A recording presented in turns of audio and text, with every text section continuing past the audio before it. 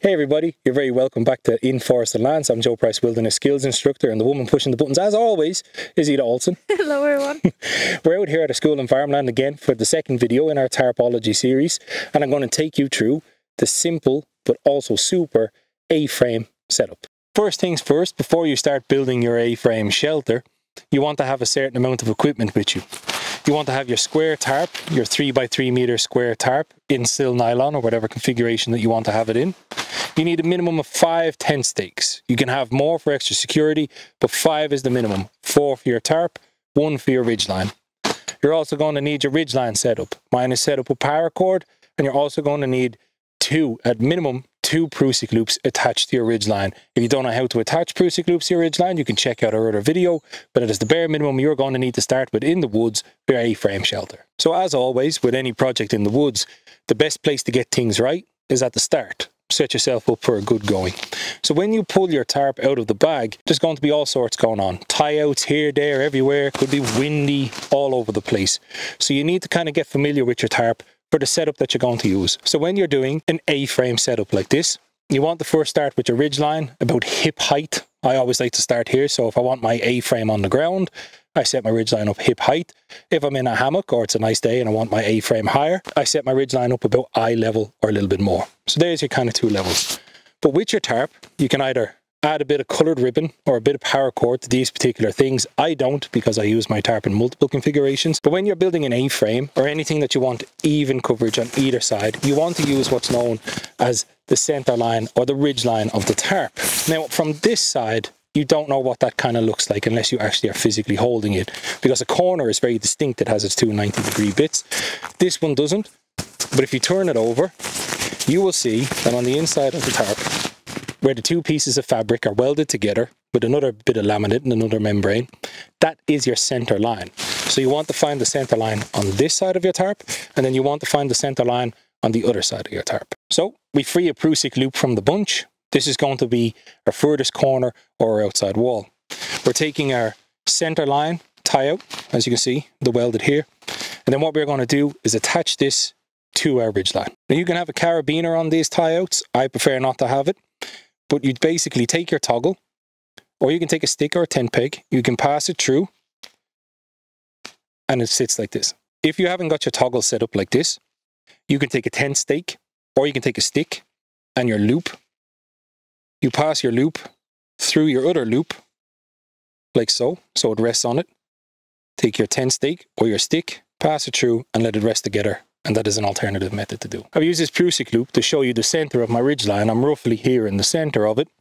I've attached my 2 corner pieces to my Prusik loops. And as you can see, the tarp has no real shape. So that's why getting to know your tarp and its center line is very, very good for this. And once we've attached it to our Prusik loops, we simply stretch one this way. Then we take our other one and we stretch one this way. And then I can see here that the center of my tarp, which will always have this big square guy out if you've chosen it right, is just a little bit off. So I can let this one go here. I can let this one go here. I can pull this one further this way. Meh, we can get it about right there. There we go. A few mil won't hurt anybody. And as you can see, our tarp is now taut. We have an even number of material either side of it, and we're getting ready to set up the A-frame. Most people set their ridgeline up underneath the tarp.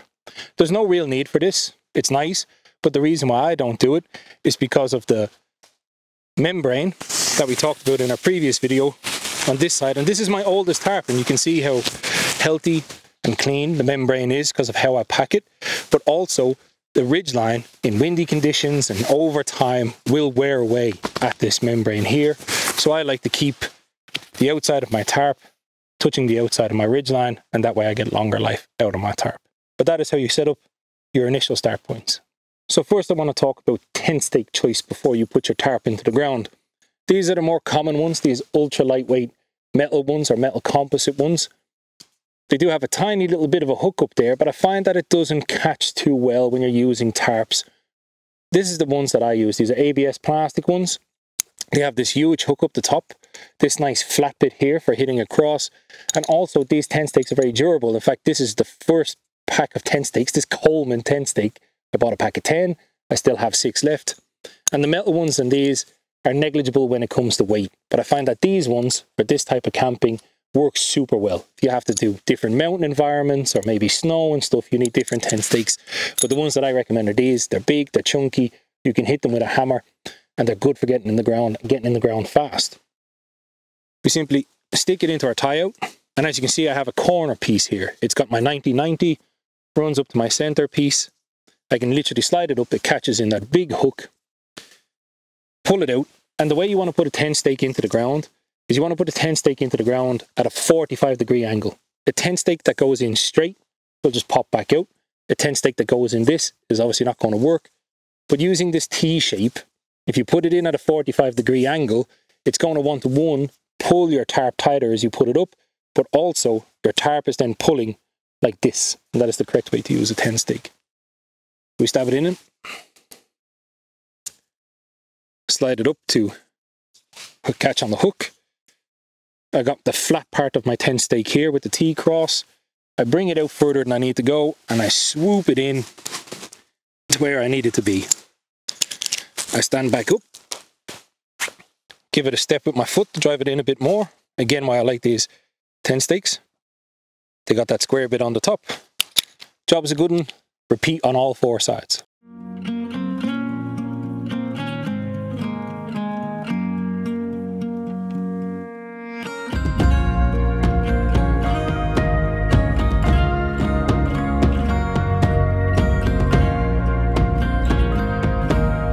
Okay, so there you have it, folks. A very simple A-frame shelter, shot in real time, so you can see how fast it is for these to set up. When you go to set it up, like you've seen me just do, like tightening the nuts on a car, the same applies to tents. You want to start diagonally in each corner so you can get it tight like a tiger across all these seams here. The tighter your tarp is going to be, the more water resistant and shedding properties it's going to have. If it has the flop and stuff, you'll get pools, and pools will eventually waste the hydro or come through the hydrostatic head. There's plenty of space underneath this tarp, as you can see. I could quite happily get under here, be comfortable, be low, perfectly tight up here on the ridgeline. It's quick to take up and it's quick to take down. And this is your base starting point for all your future tarp setups. Knowing where your center line is, knowing where your corner point is, and where to start your ridgeline. Low to the ground or high up off the ground, waist, eye level. And that is it, the super A-frame tarp shelter. Super quick, super fast, maximum cover, high speed, low drag, a classic. So until the next video, guys, peace.